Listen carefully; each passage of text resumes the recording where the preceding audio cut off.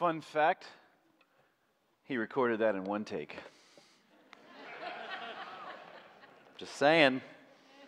Apple tree.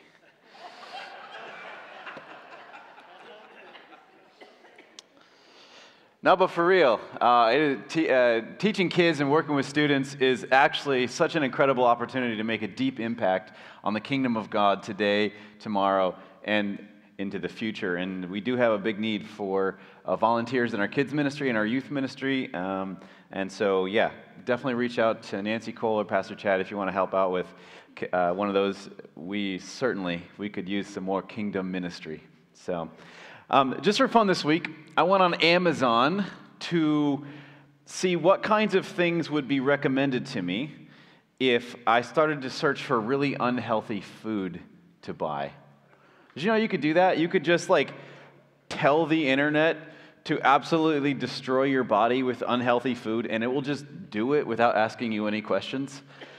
Anyway, so I searched a bunch of unhealthy food. I typed in cheeseburger into the Amazon search bar, and it showed me, cheeseburgers in a bag, cheeseburger-flavored gummies, even Texas burger space food, which I guess is like a tube of goop that comes out in like toothpaste almost, but it's used for astronauts. That's how they eat their food, and it's like cheeseburger flavored. Anyways, yeah, Amazon was going "What are you doing, dude?"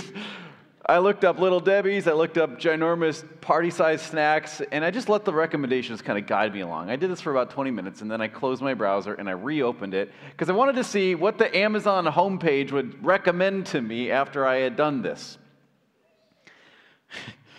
This is what it put there for me. You ready? Health supplements, meal replacement protein drinks, workout equipment, dumbbells, yoga mats, and even books on mental health.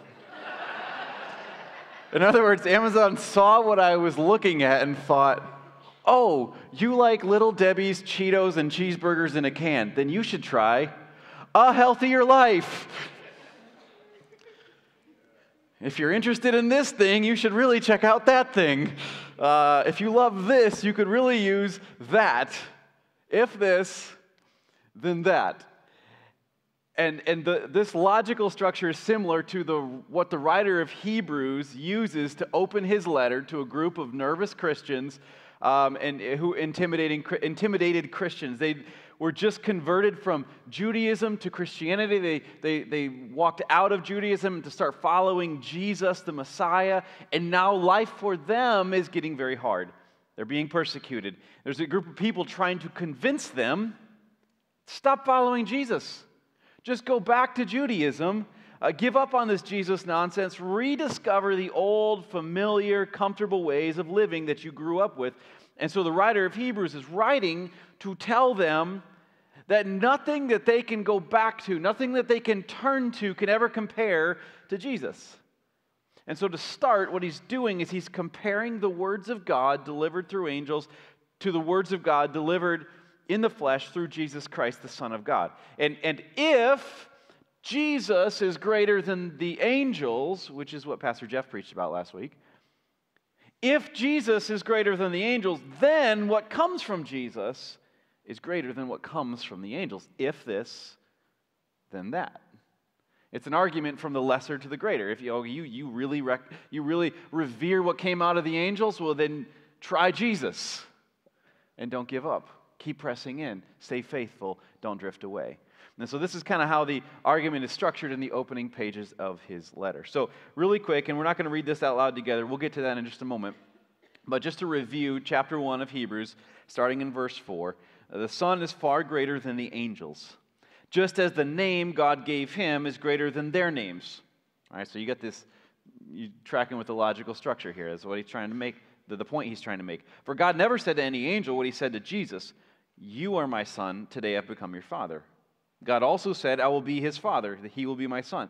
And when he brought his supreme son into the world, God said, "Let all of God's angels worship him."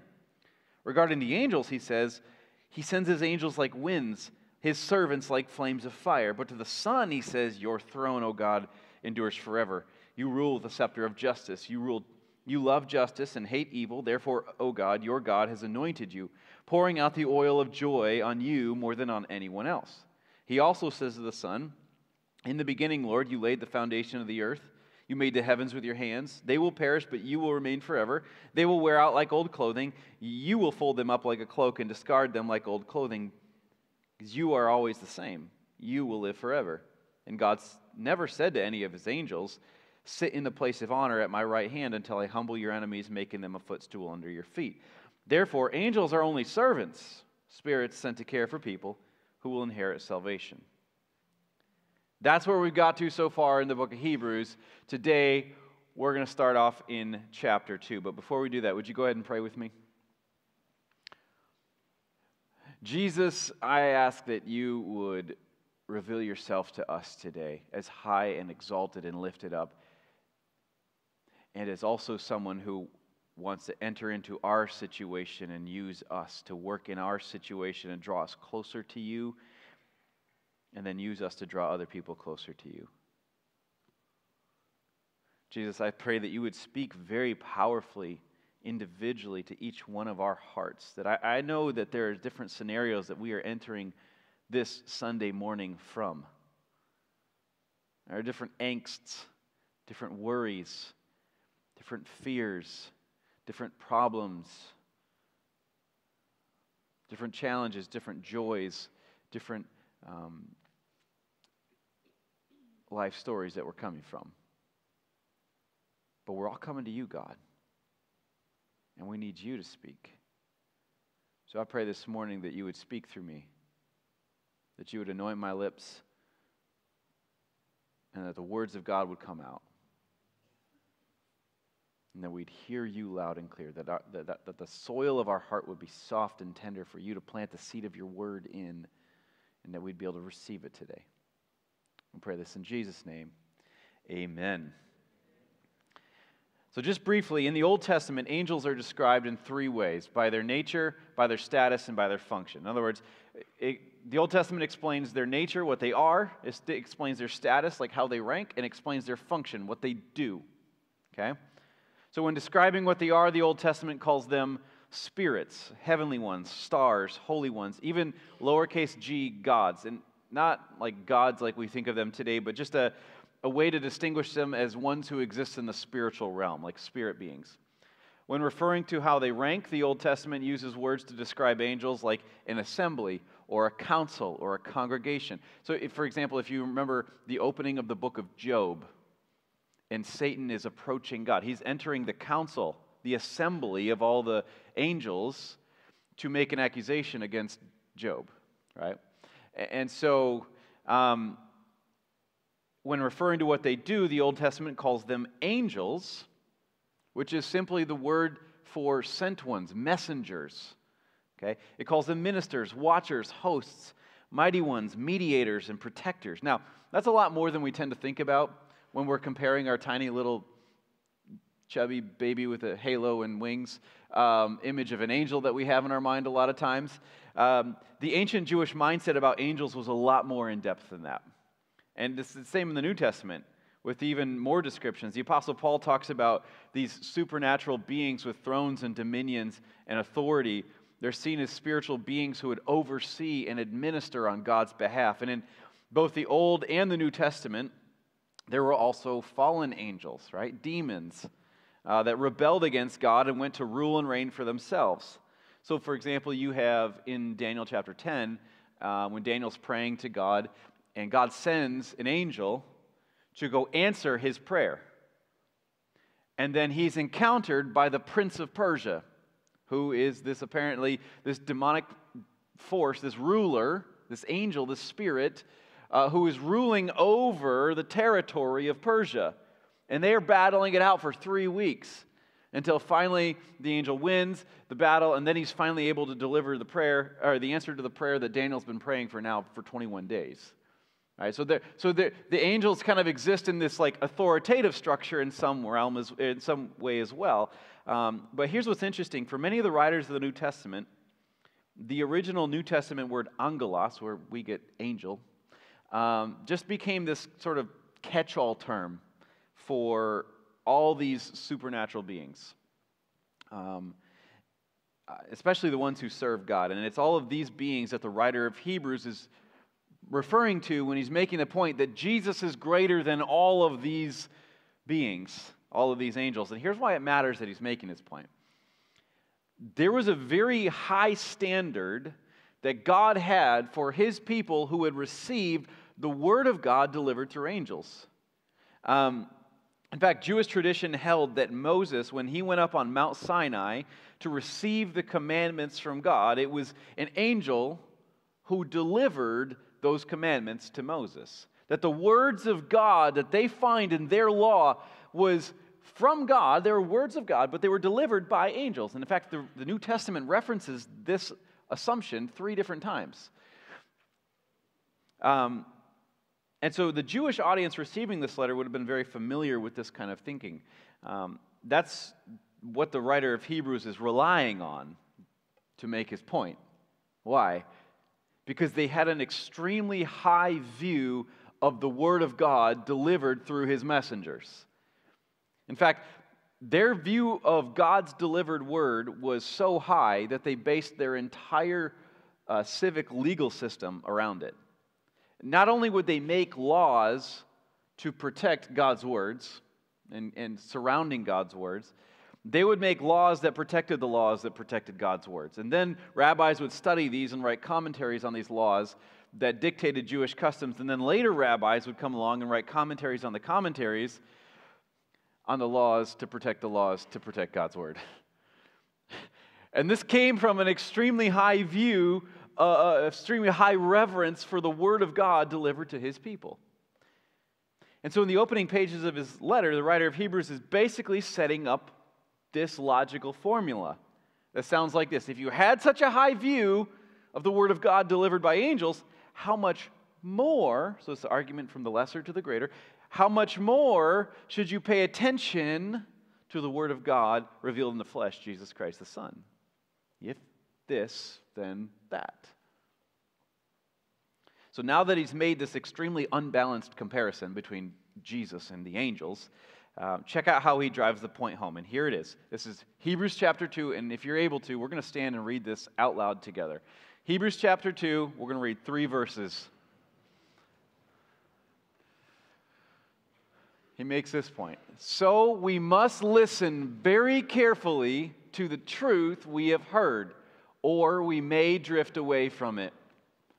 For the message God delivered through angels has always stood firm, and every violation of the law and every act of disobedience was punished. So what makes us think that we can escape if we ignore this great salvation that was first announced by the Lord Jesus Himself and then delivered to us by those who heard Him speak? Well done. You can have a seat. If you had such a high view of the Word of God delivered by angels, how much more should you pay attention to this message of great salvation from Jesus Christ, the Word of God revealed in the flesh, the good news of the gospel? What you have heard from angels as they delivered God's messages is important, very important, to the point that you would be punished if you disobeyed it. But even more important is the good news revealed by the Son of God Himself. So don't ignore this message of this great salvation. Or you could say it this way: don't hit snooze on the good news.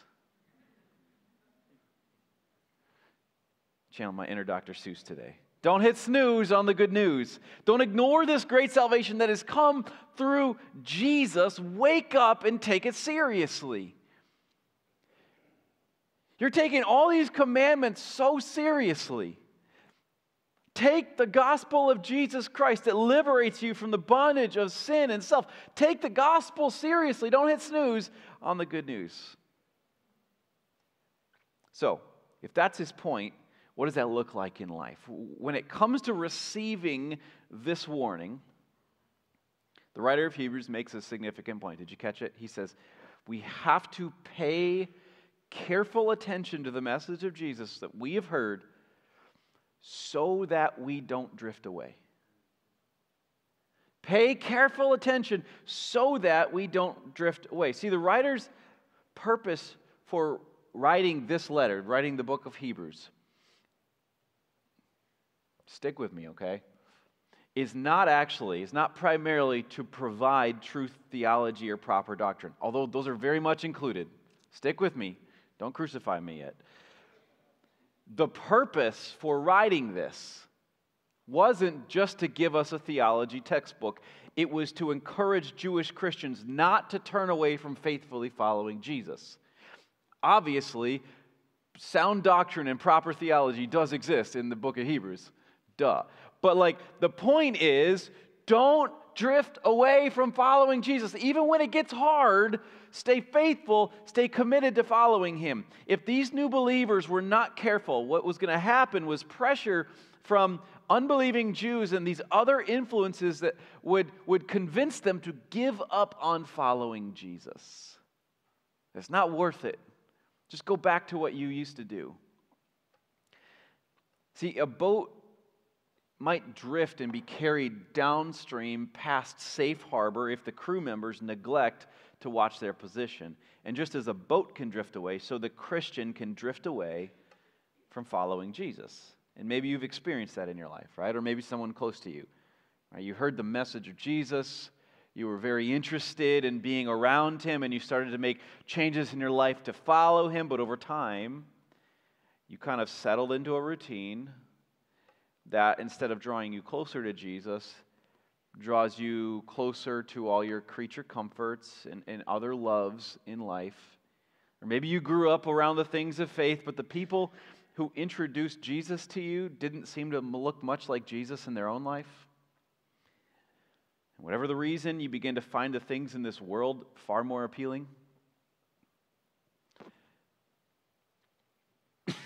And it wasn't an immediate switch, right? But slowly, week after week, month after month, you found yourself drifting just a little bit here and there until following Jesus was like the furthest thing on your mind. And maybe you woke up with this realization that you need to get back to being close to Him, but He's so far away because of the slow drift over time. Or maybe you're still there. And this is your wake-up call. This is God speaking to you saying you're drifting. And you didn't notice it because you haven't been paying attention, but you've drifted farther away than you think. And the encouragement of this letter here is pay more careful attention to your faith in Jesus so you don't lose your bearings. And here's what that looks like. Verse 1. We must listen very carefully to the truth we have heard, or we may drift away from it. See, the word used here for listen very carefully in the original text, it doesn't really matter that you know this, but just to give you some point of reference, prosekein is the original word here. And what it's encouraging readers to do is not just hear the words, but then when they hear it, to do something about it, to act on it. That word assumes both is happening. That you hear it and then you do something about it. That you come on Sunday morning and you hear someone get up in front of you and exposit the words of the text of God's Word to you. And then you don't just go home and do nothing. But that you're writing down something or you're taking mental notes and you're going like, when I hear this, what is going to be the first action I'm going to do as a result of this? That's what he's saying. Listen very carefully to the truth we have heard, or what? Or we will drift away from it. The people who drift from the words of God are not the ones who are ignoring the words of God. It's the ones who hear it and don't do anything about it.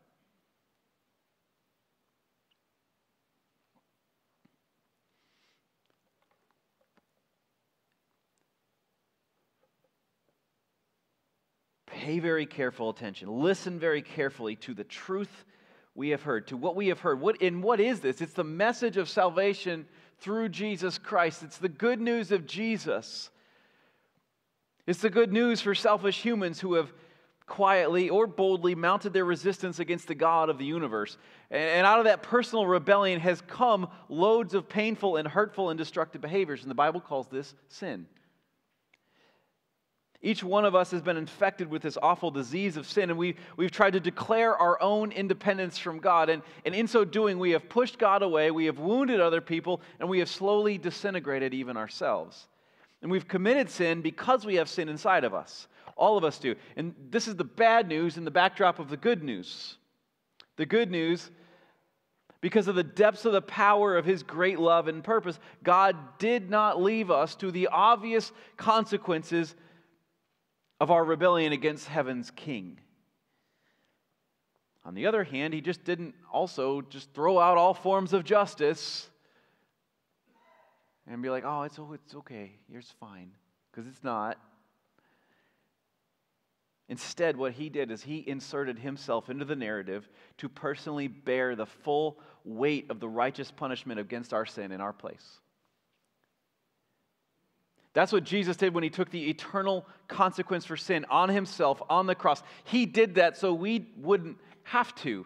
And this is the good news that though each one of us deserves infinitely worse, we are given the opportunity to receive infinite good when we put our faith in Jesus. When we admit that we're the sinner who deserves God's infinite wrath, but it was Jesus who took my punishment on Himself and died in my place and rose again the third day, overcoming sin and death and offering new life to anyone who repents and comes back to Jesus in total surrender and allegiance. This is the good news, that there is new life available, that when you receive the gift of salvation from God, He doesn't just go, okay, cool, I forgive you, now see ya, I'll wait for you in heaven. He goes, no, I'm going to enter into your story and stay there, and I'm going to empower you to overcome sin in your life every single day. So I saved you from the punishment of your sin, and then gradually over the course of your life, I won't leave. I'm going to save you from the power of your sin till eventually in glory I'm going to save you from the presence of your sin.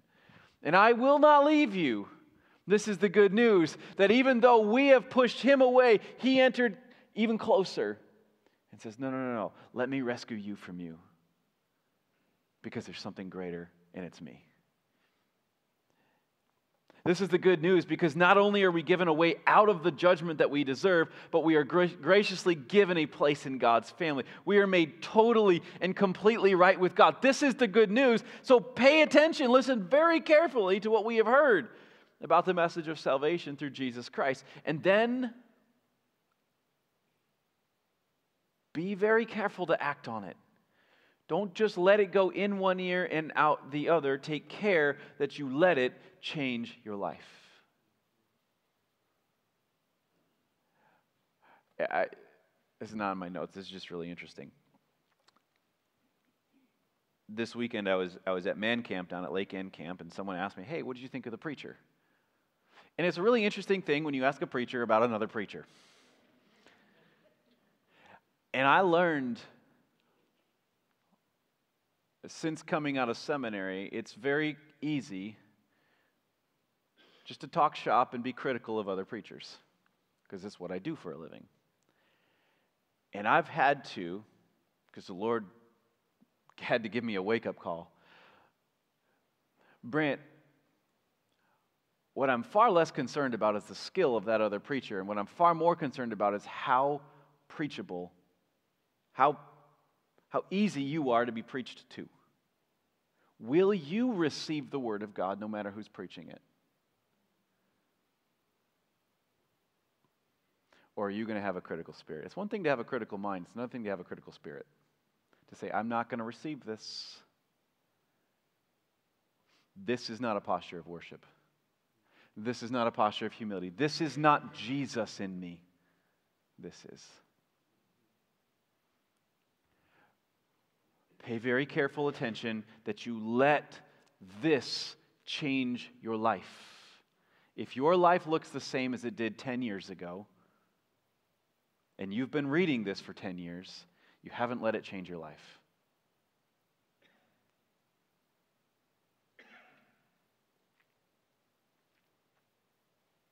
And the reason he's stressing this so much is because this kind of careful attention actually requires work and effort.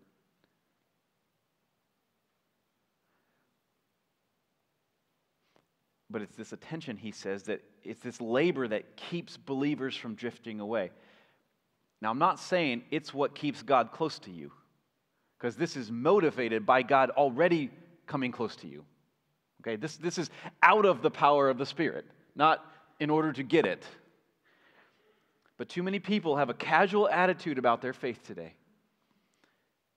It's just sort of become this cultural phenomenon that you can really easily identify yourself with Christianity, but if we're not careful, it can be a Christianity in name only, without any true substance of faithfulness despite the circumstances. So the question could be asked, how much attention you're given to your faith? It could be asked of all of us, do we pay enough attention? Do we pay as close attention to Jesus as we do our stock portfolio, or the sports team we're following, or even just the progress that we're making at home or at work? Because the truth is, drifting is always easier than maintaining the same position. And just like there were strong pulls to drift away and give up on following Jesus in the first century for these Jewish Christians, followers of Jesus today still have subtle influences that can cause us to drift. We have to pay close attention to how we're growing in our faith, how we're prepared to resist temptations. We might think we're anchored in our faith, but a hidden, slow-moving current of temptation or an entitled attitude or a seed of bitterness could carry us far away from shore without us even noticing. It's this kind of change is a slow fade. It's an unnoticeable drift. It happens gradually and often goes undetected for years. And so the message of Hebrews for Christians today in this text is pay attention. Pay close attention. In other words, don't hit snooze on the good news. Don't take the gospel for granted. Pay attention and put in the effort to keep growing your faith. Don't be satisfied with where you're at with Jesus. Press in further. Ask for more. And when it gets hard, lean into the grace of God and not away from Him. Now that you've believed Him, He's here to help you and strengthen you and hold you together. It was not just the good news one time for you when you just believed. It's the good news for all time, so don't hit snooze on the good news.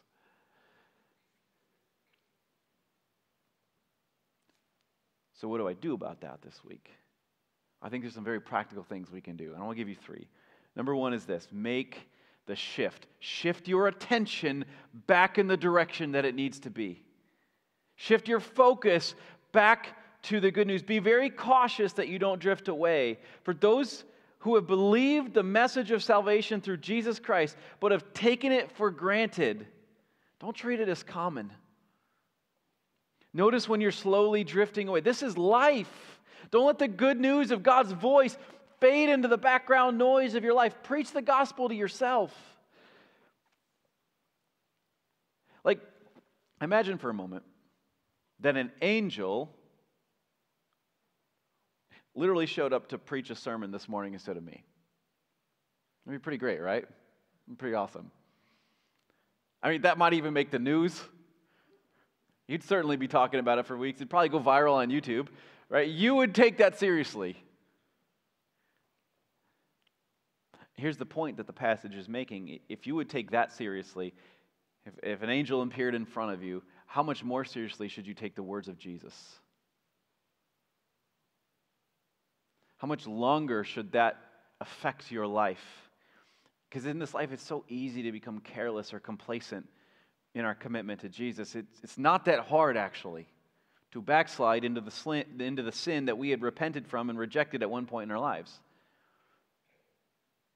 As culture makes it very easy to compromise morality and just ignore the words of Jesus. There are 1,000 excuses to neglect service and generosity and worship and just become inactive and lazy Christians. There is. And a lot of them sound really appealing. The current of temptation pulls so strongly on us. But in order to resist, you're going to have to listen very carefully and with the intent to do something about it. Listen very carefully to Jesus. You have to listen to what He's saying to you every day, and not just hearing, but obeying and taking action. We have to make the shift. To be listening very carefully to do what he's telling us. Pay attention and make the shift. And when you've made that shift back to your focus on Jesus, number 2 is reverse the drift. Make the shift and then reverse the drift. In other words, it's one thing to put in the time and the attention necessary to refocus your faith on following Jesus. It's another thing to take it even further into growing your faith. Let me illustrate. It's one thing if I'm going in the wrong direction and there's danger that way and I'm walking, it's one thing to stop and turn around. Be like, no, the good thing is that way, the bad thing is that way, so I'm not going that way anymore. Whew. I made the shift. But what he's saying is reverse the drift. And start taking actions in a different direction. Nothing's going to change if nothing's going to change.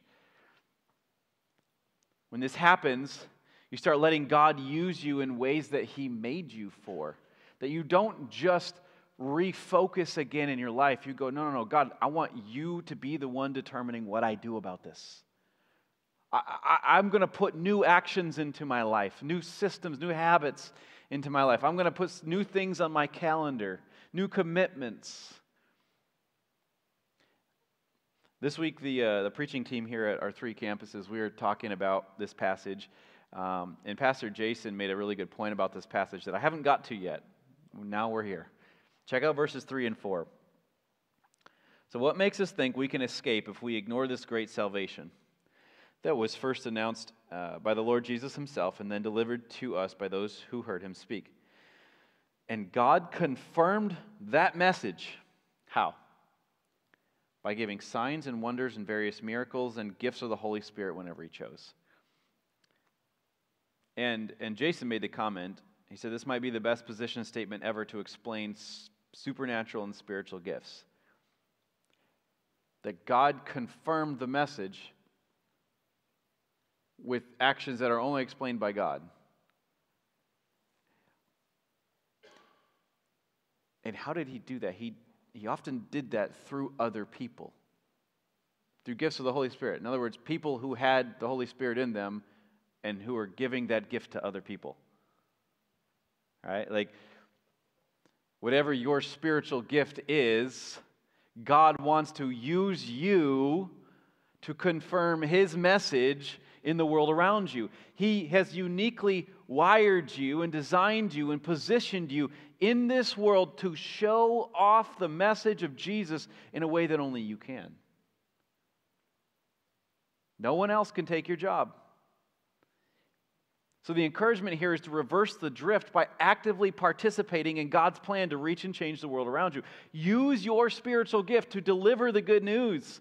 For those of us who do have a great reverence for the words of Jesus and the message of the good news, you're not drifting. You're taking the good news seriously. You're not taking it for granted. Your heart is still cherishing the wonder and the power of Jesus in your life. Don't take your role as a messenger lightly.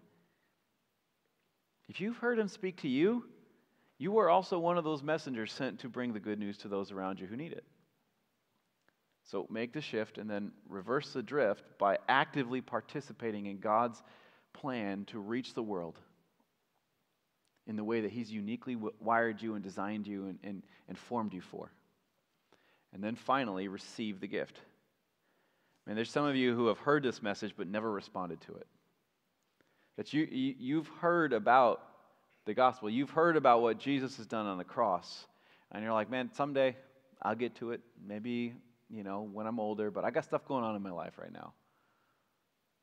I don't have the time to just kind of go all in on this Christianity thing. I'm going to hang around it for a while. So eventually I'll give my life to Jesus. And the reality is you're not promised tomorrow. And there is a gift that is extended to you today. And it's called being made right with God. Reality is your sin has separated you from God. You aren't right with God. You haven't been forgiven. Just because you are in the building of a church, that's awesome. But it doesn't make you saved. Just like if I walked into a garage, it doesn't make me a car.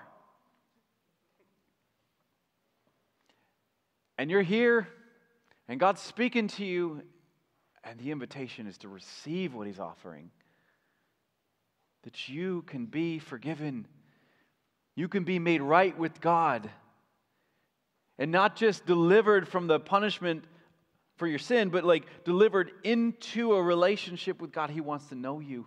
He wants to work in your life. He wants to use you for His purposes and His kingdom. If you would take an angel seriously if it appeared in front of you today, how much more seriously should you take the Son of God, Jesus Christ Himself? You can receive the free gift of God's salvation today. Today can begin the rest of your life for eternity. That you can be made right with God today. And the Bible says, if you confess your sin, and you confess that Jesus, and you believe that Jesus died on the cross to pay for that sin, and He rose again 3 days later, defeating death to give you new life, and you submit to Him as Lord, you can be made right with God. Your sins can be forgiven, and you can have an eternal home in heaven. I tell you, that changes purpose. That changes how I view life. That gives hope. And you can have that gift today. Would you receive that gift? There's nothing you have to do to earn it. There's nothing you have to do to get God's favor. He's offering it freely. You can be made right with God today. So make the shift. Reverse the drift and receive the gift. In other words, don't hit snooze on the good news. This message is so significant. It's so important. It's so huge. If you take an angel seriously, how much more seriously should you take the Son of God Himself, Jesus Christ? Don't hit snooze on the good news. Let's pray.